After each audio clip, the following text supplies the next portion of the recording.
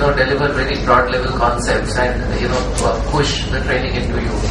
So I think that has been a trend. But however, at the other end, we have also recognized the fact that for some of these inspirational lectures, which actually embed things into you which you never forget because of the personality that teaches you, is what prompted us also to look at now a synchronous delivery model.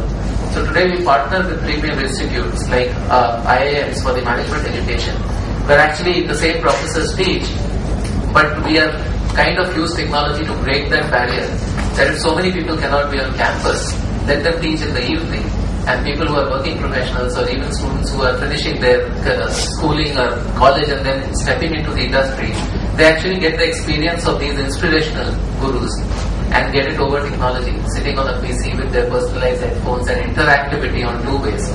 So I think one of the things that I think from our experience is that the similar age group or the peer learning definition for certain kind of subjects makes tremendous sense for people to absorb that learning in a much better manner, because the barrier of a teacher to a student somehow is broken.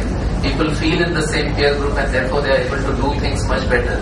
And one of the methodologies we follow is also something we acquired from a US-based company called Cognitive Arts, experts in instructional design, and they call it the critical mistakes analysis technique.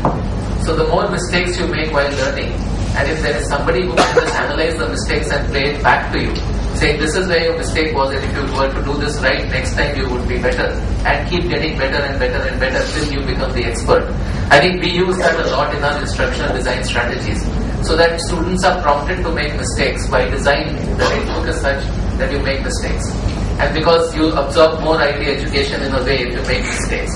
I think one of the roles which comes out very clearly is if there is the guide, peer, mentor kind of a situation rather than the absolute lecturer teacher, which helps people absorb much better and become better professionals in life, because that's the peer group they get when they get into the working environment.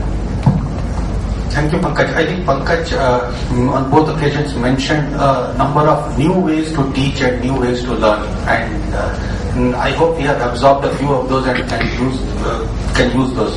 Now, while a lot of them are about technology and techniques, I'd like to talk about the peer learning or the near peer learning, and which is extremely effective. Now, you can think of, for example, you learn so much in the classroom, but you also learn from peers. And you also learn from seniors. Your professor may tell you that go and do this course or go and join this job. But your 1 year senior guy, you tend to listen more to him. And that's an important, powerful thing. Now that guy says, this course you do, you will get an A grade. Doesn't matter. So you go and do that course. So the influence of the immediate peers or immediate peers is extremely important, and that is something maybe the new teaching can really help. I can also relate to the faculty being young and how that can help, and Professor Sadagopan will remember, because when you were teaching at IIT-Bangalore, I was a student there, and one of the faculty who inspired me most was Professor Barua, who was just a few years older than us, and so that really makes a difference. Now, we have just half an hour left. Before we throw open for questions, there are just two more topics I'd like to at this panel to debate. We are talking of industry relevant training. Now, the industry by and large needs software engineers. Now, do we teach software engineering? And if we don't, first is if we do, it's fine. But if we don't, should that be taught? Now, software engineering could mean, here you could learn writing 500 lines of fresh code, your own code. Industry may want you to tweak around 50,000 lines of code, and the two are different kinds of challenges. So should such things be taught, or to test 50,000 lines of code written by somebody else, and you have not much clue about that beyond some documentation that may be shaky? Okay, so should such things be taught? To be a software engineer also requires a whole lot of soft skills, and here I don't just mean English. you have to interact with team members, with peers. You have to understand from the customer. Customer tells you something, but customer means something else.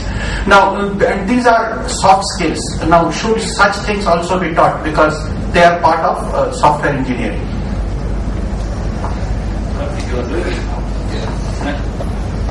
So basically it emanates from two things. One is in terms of clearly we need to differentiate and segment what the industry actually wants.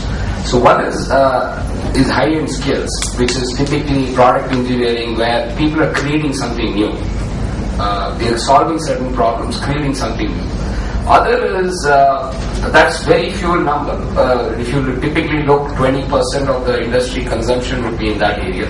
But balance 80% of the consumption is typically in testing, in infrastructure management, developing, checking codes, or developing codes which are using templates and things like that, which is very process-oriented, repetitive task, and somebody has to gain proficiency in that. And coupled with the fact that this person has to be enrolled with these skills, coupled with the fact that he has to mold away from his student culture into a corporate culture. And that's where it brings to me an important point, is that typically all of us, including myself and my kids, are currently going through an education system which is very individualistic oriented. It all starts with him or her and stops with that.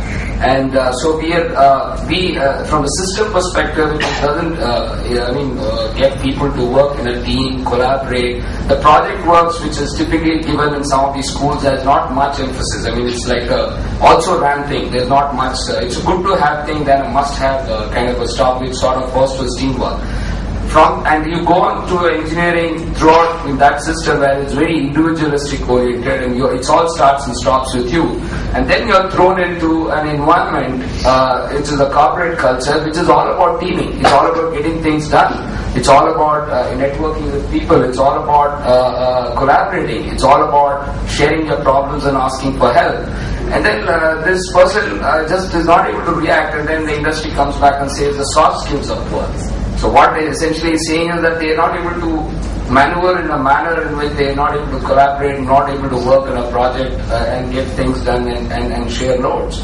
So that's something which we need to see how are we able to bring that into it. Because in any service economy, because the fact is the service economy, as per our India's GDP is growing, in a service economy, all these soft skills, this cultural things, teaming, project management becomes very, very critical. And somebody who's thrown in from our current academic setup to a corporate culture, especially in the service side, needs to get that orientation. It has to not start in college. It probably has to start in schools. And then in college it has to really get amplified, because he should almost feel like he's working in a service sector where he's collaborating and working in project. Yeah, we do have final semester projects and 7th semester projects and things like that, but it is, like I said, it's a good to have thing. It's not a must have thing, and that's something which we need to really see that. And also we need to segment our curriculum, our knowledge sharing methodology based on what is required in the industry, in the sense that the industry is looking for 20% of the people who are creating knowledge or creating wealth or creating that leading edge stuff, but actually 80% of the workforce is required to do repetitive tasks in a process oriented way. So we need to say that, okay, so for a student, he needs to be very clear where he needs to go, or he can go either way. And there should be a good rewards mechanism for him to having chosen each of the way. So it should not be that, okay, there is a class system, no, you don't belong there, you do belong here, because of which you're not important, you're not needed. But you need to work, and there's a lot of cultural, social issues attached to it, and I think it's a much deeper problem than what it seems.